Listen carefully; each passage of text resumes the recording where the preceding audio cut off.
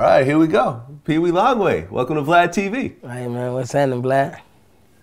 I mean, we got one of the hottest dudes in Atlanta right now. Congrats on everything. It is what it is. I mean, you've been putting in some work. Trying my best, man. You know, I ain't gonna let up no time soon. And you know, when I listen to your songs, it's like you sound like someone that's been rapping for a long time. Like it doesn't sound like you just jumped into it and you just bullshit. It sounds like you really have been taking it seriously for a while. I mean, shit, I have been putting my all into it since people started taking a liking into it. But you know, I did just start. You know what I'm saying? I am fresh to it. I mean, you've been what, 4 or 5 years rapping? Yeah. Strong. Sounds like it's been longer, man. Congrats. That crazy, huh? I mean, some people just naturally take to it. I guess I'm one of them, my boy. Okay, so you grew up on the South Side. Yeah. Which zone? 3. Zone 3. Yes, sir. Okay. Well, what are the rappers from Zone 3, just so people don't know? Young Thug. Okay. Young Cash Out. Okay. Day Day. Okay. Yeah. Young Ralph. Okay. Y'all got some talent out there. Yeah, we got Flame coming out at 3, man. Wicked. That's what's up. Young Wicked, yeah. So what was it like growing up in Zone 3 as a kid? I mean, I want to say like every other average man, man. You know what I mean? It wasn't always good, it wasn't always bad. We just took it with each other and ran with it. Okay. When I look at your music, when I listen to your music and I look at your album covers and stuff like that, I'm seeing a lot of blue. The color blue seems to be very prominent. It's a nice color, my boy. It's a nice color. It ain't nothing like that. Now, I assume there's a Crip thing going on? Nah, just a nice color. Just a nice color? Yeah. No cripping going on? No, nothing. Just no a nice nothing. color, just the scene. Themes and the scenes, man. Okay. You know, growing up in that type of environment, a lot of people start to hustle early. Like, how old were you when you first started hustling? I wasn't hustling, man. I was a school guy, man. Going to school, handling my business, man, you know. You 100% legal? You were good? Yeah. Doing everything by the book? Doing it by the book, man. Making sure it happened. Okay. You know? And that's the way to answer those types of questions. People get mad at me for asking, but then people answer how they gonna answer. You know what I mean? So when I get that type of answer, I respect that type of answer. Right. You know? And for all the future rappers out there, y'all don't have to answer my questions. Y'all can answer it like Peewee Longway saying that, you know, I ain't affiliated with none of that shit. I don't do none of that shit. I'm just a rapper. Right. I respect that. That's what's up. That's what's up. So I heard you got the name Peewee Longway from a girl. Yeah, I was trying to get my Instagram thing set up, man. You know what I'm saying? My Twitter thing set up. And I was trying to come up with the name. You know what I'm saying? I blurted out what I'm gonna put. She blurted out Longway. Okay. But you were Peewee before. Yeah. Granny gave me that name. Okay. Why'd you call you Peewee? I don't know. I get what Granny, you know, I'm a small guy with big thing going. So Peewee, you know, Peewee makes shit just sound big. I like the name Peewee. That's nice. Okay. I mean, you know, there's some other famous Peewees out there. You know, that's what I'm saying. That's why I say I run with the name Peewee. I go with that. Yeah. I mean, I don't know if you ever heard of Peewee Kirkland. That's what I'm trying to tell you. Peewee Kirkland, you know what I'm saying? You know, he's the GOAT. Yep. Yeah, you know what I mean? That's the Absolutely. GOAT. Yeah, that's the GOAT. That, you know what I mean? And, you know, I already know what's going on about Peewee Kirkland. It's in one of them verses. I said, neighborhood push on Peewee Kirkland. Yeah, that was... it's in one of my verses already.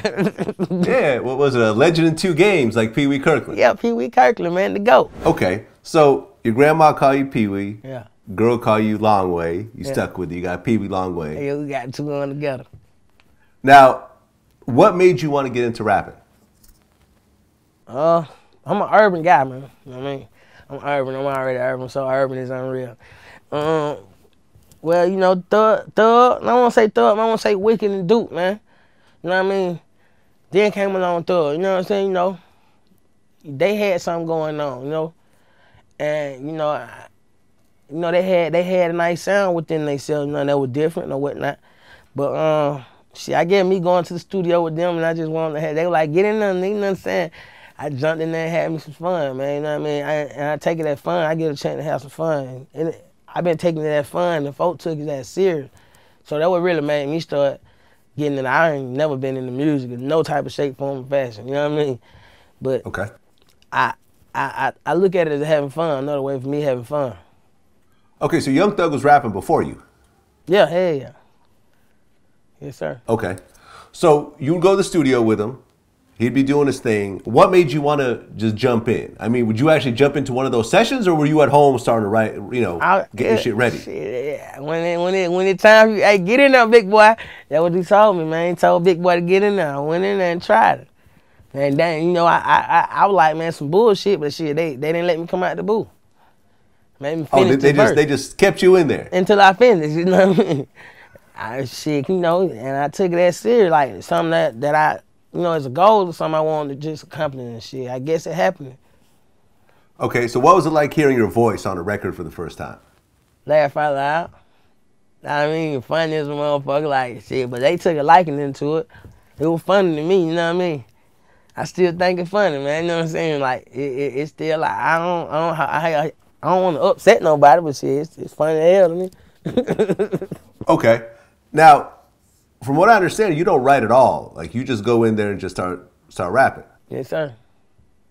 Now, why is that? Why don't you ever write anything down? Because it's already written in my brain. Like if I'm gonna write it on a piece of paper, I'm gonna write it. I'm writing it. I'm gonna say it.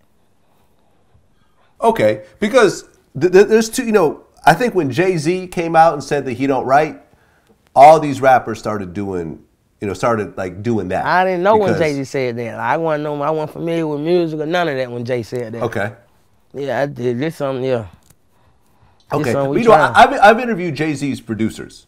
You know, like Just Blaze and Young Guru and stuff like that. And what they explained to me is when Jay-Z comes in and does his verse, right? You know, from his head, he's worked out the entire verse in his head already. Like he's not freestyling. He's already worked out the whole verse. You know, he walks around, kind of works it out in his head, and then goes in the booth. Right. Do you work out the whole thing in your head first? Right. Huh. Right. Get what, you know what I mean? Like, well, you gonna say what you gonna say on the paper. You know what I mean? You gonna get what you gonna say. Like I already get like the first couple bars in my head. You know what I mean? It's over with from there. Okay, so you don't work out the whole 16. You work out the first few. Yeah, the first little whatever I'm gonna get ready to say, whatever come out my mouth first, that way gonna lead to the whole song. Okay. So then, like, when do the hooks come in? Afterwards? I work on either hook either then or I either started out with a verse. Like it all get worked out after the song. Okay. Have you ever tried to write something down? It ain't gonna work. Didn't work. Nah, it like you saying it like you saying it. You see what I'm saying? Like instead of just attacking it, like you ain't gonna attack it the right way. But I can write something down. So at what point did the MPA thing come in? I mean, shit, that's what it started off of. Okay, so the MPA name, was that around before you started rapping? Yeah, that's how we came in. Okay. How we came in.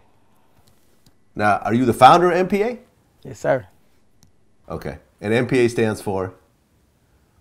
What it stands for? MPA. All right. Well, I'm gonna butt in here because you've already addressed this before. From what, you know, you had it on your wall in this one interview. It stands for money, pounds, and ammunition. Power. Money, pounds, and ammunition. Power, man. You gotta have money, power. Money, power, and ammunition. Yes, okay. Sir. So money, power, and ammunition. I like it. It is what it is. They talk about the music thing. Like, how many people are in MPA? It's a lot of them, man. It's more than 10. Can you break them down? It's a lot of them, man. It's a lot, man. I don't want a piece of mine. It's a lot. Okay. Duke is one of the prominent ones, though. He was. Duke still is MPA, man. You know, I still look at Duke at MPA. You know, that's a yeah, no. Yeah, I mean, that's one thing about this right here, man. One thing about a brother, man. A brother gonna forever be a brother, man. You know, and whatever side of the fence they go on, man, it's still my brother, man. You know what I mean? I don't look at them no different if they put another name on the front of their name. It's still my brother. So, with that being said, man, yeah, it still is a whole lot of MPAs out there, you know what I'm saying? They still my brother, man. But we here to talk about Longway. Let's get it.